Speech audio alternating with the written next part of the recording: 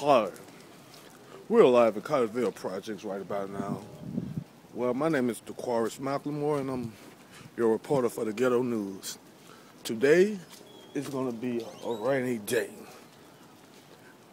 It's like 30% chance of, maybe 30-40% chance of rain. We got snow tomorrow. It's very cold out here. A lot of people around here panicking. They done shut down the state of Alabama for this big blizzard again.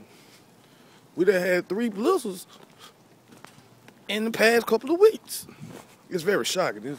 We done broke the Alabama record for the most snow in a week's time. It's very, very shocking.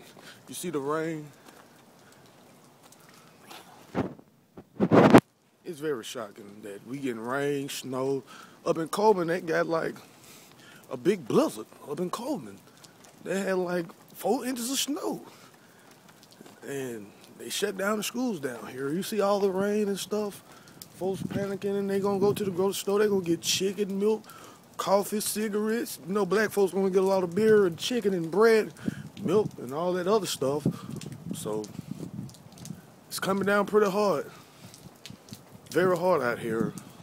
Hope the homeless people got somewhere to go and all that.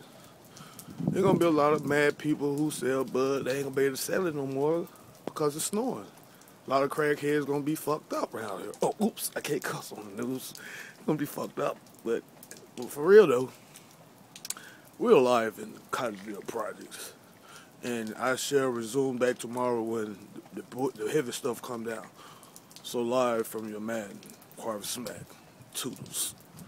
That sounds very gay. Nigga, I'm out. Bye.